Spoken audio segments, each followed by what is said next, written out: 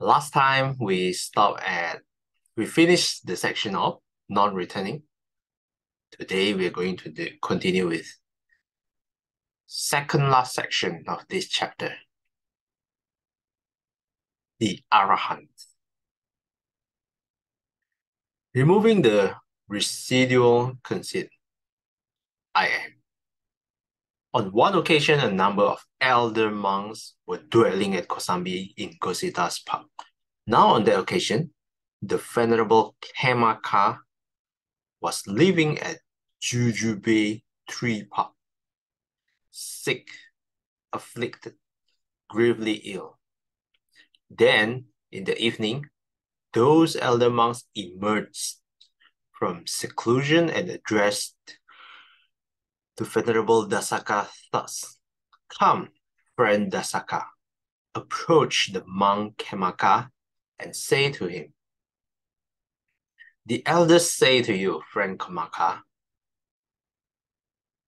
we hope that you are bearing up, friend. We hope that you are getting better. We hope that your painful feelings are subsiding and not increasing, and the subsiding, not the increase, is to be discerned.'" "Yes, friends," the venerable Dasaka replied, and he approached the venerable Khemaka and delivered his message.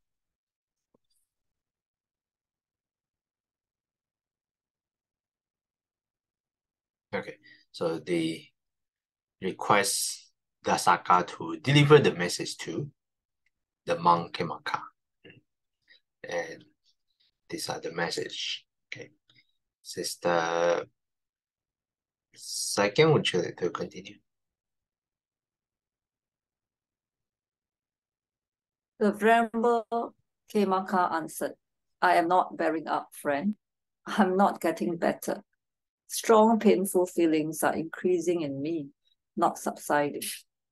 And their increase, not their subsiding, is to be discerned." Then the venerable Dasaka approached the elder monks and reported what the venerable Khemaka had said. They told him, "Come, friend Dasaka, approach the monk Khemaka and say to him, 'The elders say to you, friend Khemaka, these 5 aggregates subject to clinging have been spoken of by the Blessed One, that is, form, feeling, perception, volitional formations, and consciousness.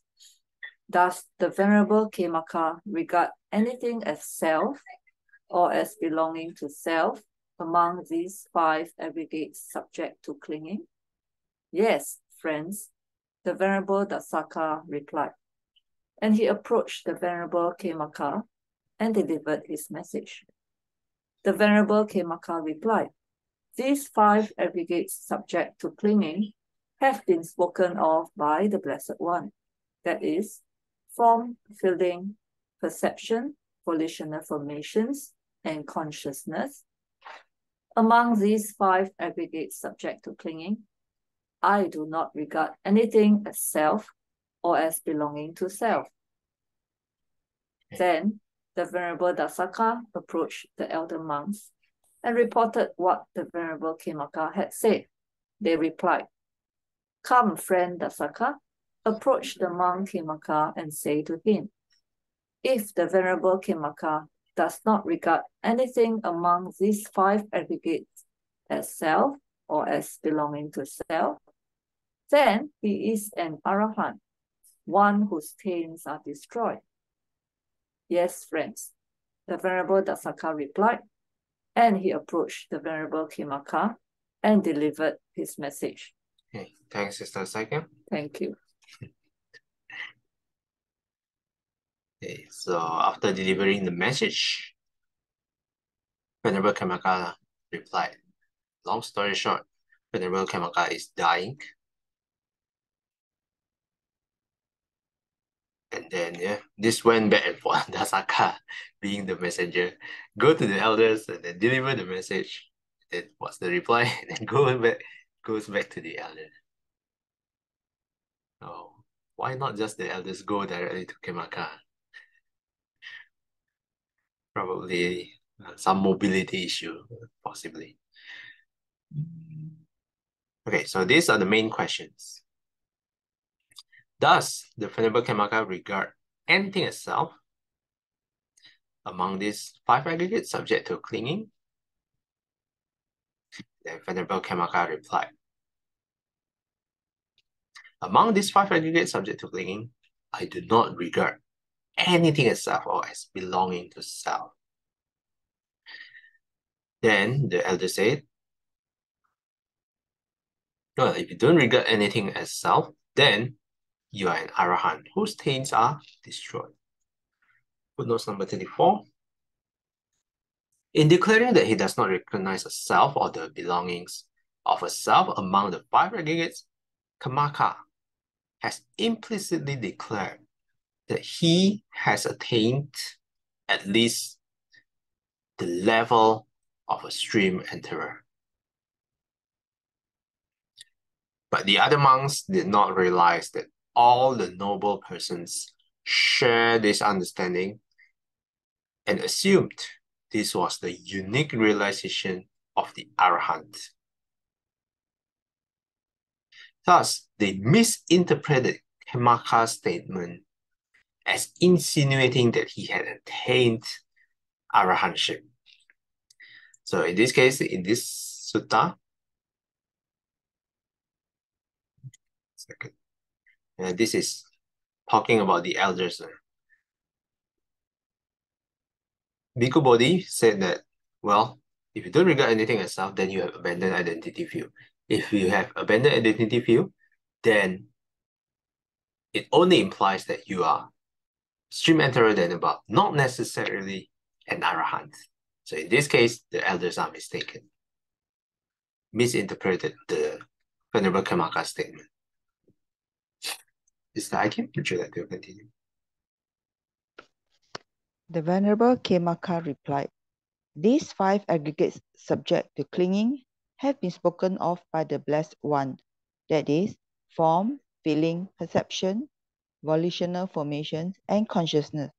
I do not regard anything among these 5 aggregates subject to clinging as self or as belonging to self, yet I am not an Arahant, one whose taints are destroyed. Friends, the notion I am has not yet vanished in me in relation to these 5 aggregates subject to clinging, but I do not regard anything among them as this I am. Then the Venerable Dasaka approached the elder monks and reported what the Venerable Kemaka had said. They replied, come, friend Dasaka, approach the monk Kemaka and say to him, the elders say to you, friend Kemaka, when you speak of this I am, what is it that you speak of as I am? Do you speak of form as I am? Or do you speak of I am apart from form? Do you speak of feeling, of perception, of volitional formations, of consciousness as I am? Or do you speak as I am apart from consciousness? When you speak of this, I am, friend Kemaka, what is it that you speak of as I am? Yes, friends, the Venerable Dasaka replied, and he approached the Venerable Kemaka and delivered his speech. Enough, friend Dasaka, when keep running back and forth. Bring me my staff, friend. I will go to the elders monks myself. Then the Venerable Kemaka, leaning on his staff, approached the elder monks, exchanged greetings with them, and sat down to one side. The elder monks then said to him, friend Kemaka, when you speak of this I am, what is it that you speak of as I am? Friends, I do not speak of form as I am, nor do I speak of I am apart from form.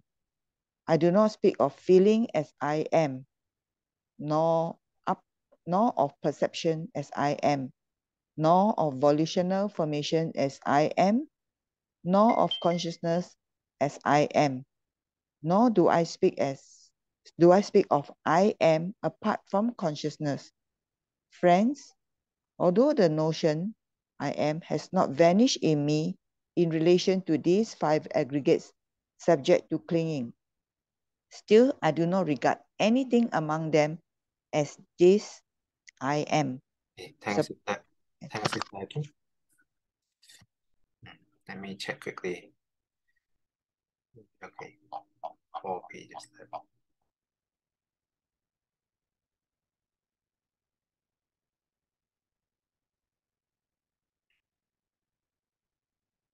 Okay, so continuing from the lines before, the Venerable Kemaka does not regret the 5 aggregates itself.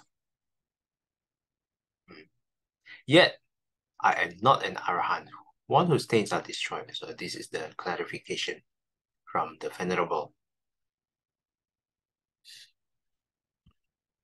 Why? Why is he not an Arahant yet? The notion I am has not yet vanished in me in relation to these 5 aggregates subject to clinging. But I do not regard anything among them as this I am. Footnote number 35. Okay, a very long footnote. Although all 3 editions of Samyutta Nikaya that I consulted, BEC and EE, and both editions of SPK, BE, and C read Asmiti Adi Gatang, I suspect this is an archaic corruption that has gained currency. I propose reading Asmiti Awi Gatang, Awi instead of Adi.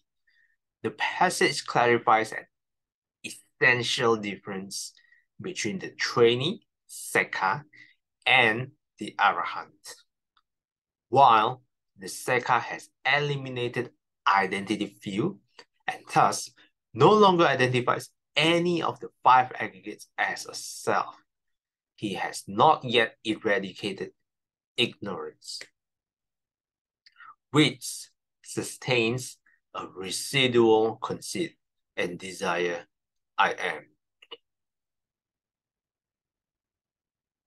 Anusahagato asmiti mano, asmiti chando.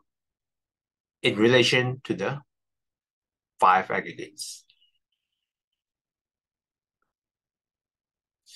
The Arahant, in contrast, has eradicated ignorance, the root of all misconceptions, and thus no longer entertains any ideas of I and mine.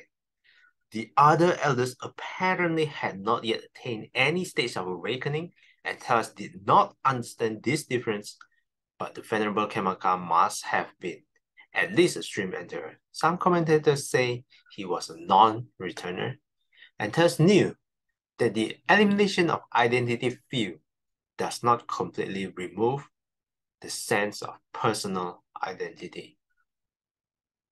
Even for the non-returner, an order of subjectivity based on the 5 aggregates still lingers over his experience. So this footnotes explain the difference between identity field and a residual conceit, I am. Long story short, identity field, you eradicate it during, after you attain a stream enterer, and the conceit and desire I am is eradicated at the Arahant level. And if you're still confused, you can also go back again to the introduction. It was explained quite extensively. So the going forth goes on again, and then the elders ask questions. Speak of this I am. What do you think of this speak I am? Finally, the Venerable Kemaka fed up. Enough, friend Dasaga. Why you keep running back and forth? The one I mentioned.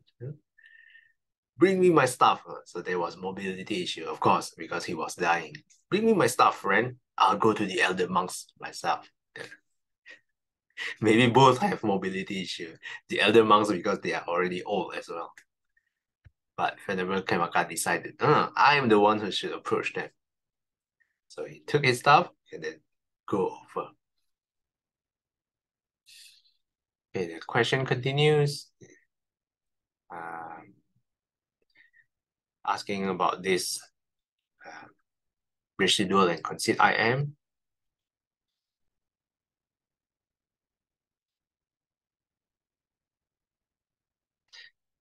Then I will continue. We have a little bit of time. Suppose, friends, there is the scent of a blue, red, or white lotus. Would one be speaking rightly if one would say the scent belongs to the petals, or the scent belongs to the stalk, or the scent belongs to the pistils? No, friends, and how, friends, should one answer if one is to answer rightly? Answering rightly, friend, one should answer the scent belongs to the flower. The scent belongs to the whole flower instead of the petals, instead of the stalk, instead of the pistils. So too, friends, I do not speak of form as I am, nor do I speak of I am apart from form. I do not speak of feeling as I am, nor of perception as I am, nor of volitional formations as I am, nor of consciousness as I am, nor do I speak of I am apart from consciousness. Friends, although the notion I am has not yet vanished in me in relation to these five aggregates subject to clinging, still, I do not regard anything among them as this I am.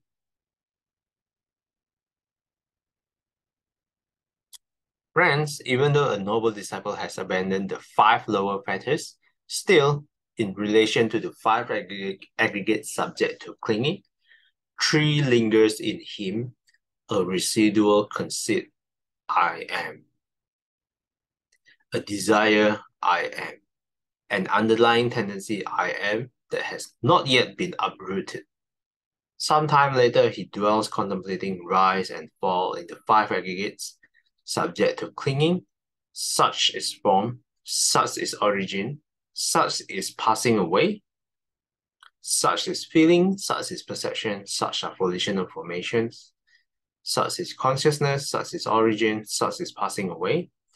As he dwells such contemplating rise and fall in the five aggregates subject to clinging, the residual conceit I am, the desire I am, the underlying tendency I am that had not yet been uprooted, this comes to be uprooted.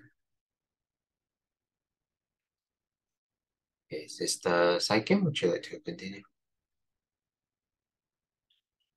Suppose, friends, a cloth has become soiled and stained, and its owners give it to a laundryman.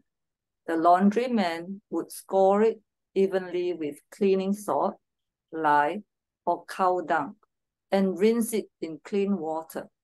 Even though that cloth would become pure and clean, it would still retain a residual smell of cleaning salt, lye, or cow dung that had not yet vanished. The laundryman would then give it back to the owners. The owners would put it in a sweet-scented chest, and the residual smell of cleaning salt, lye, or cow dung that had not yet vanished would vanish. So too, friends, even though a noble disciple has abandoned the five lower fetters, still, in relation to the five aggregates subject to clinging, there lingers in him a residual conceit, I am, a desire, I am, an underlying tendency, I am, that has not yet been uprooted. As he dwells thus contemplating rise and fall in the five aggregates subject to clinging, the residual conceit, I am, the desire, I am, the underlying tendency, I am, that had not yet been uprooted, this comes to be uprooted.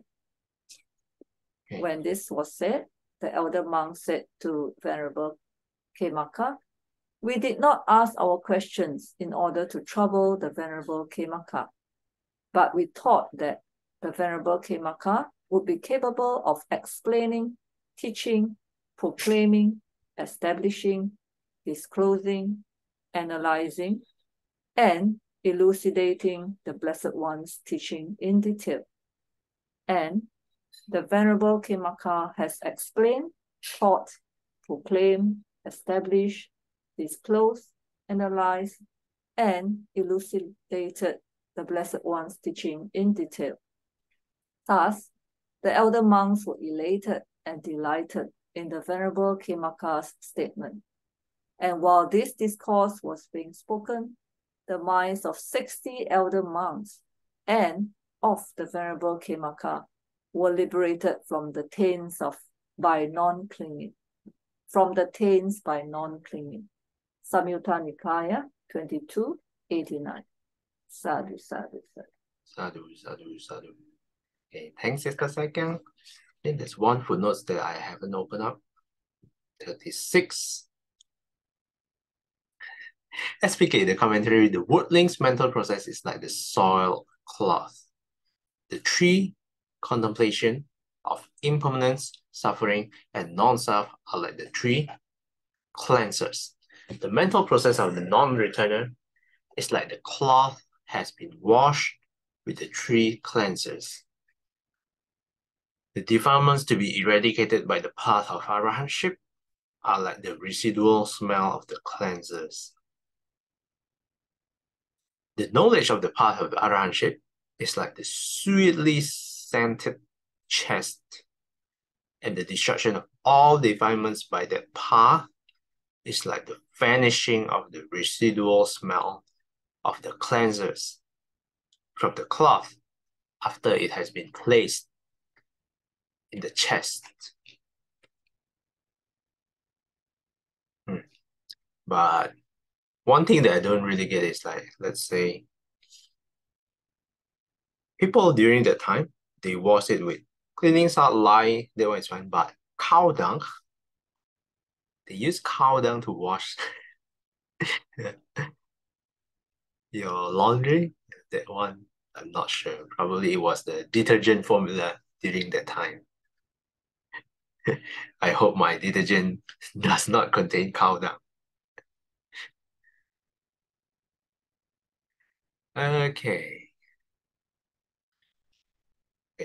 So because of Venerable Khemaka talking to the elder monk directly, in the end, all 60 of them are liberated.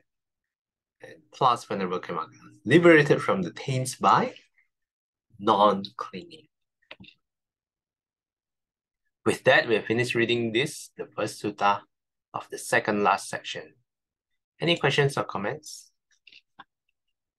If not, I'll do the dedication. 愿消三障诸烦恼，愿得智慧真明了。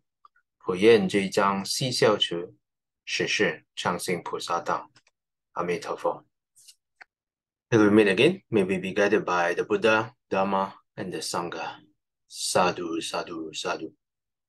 Have a non-clinging Saturday ahead. Thanks everyone. I'll see you guys next time. Peace out.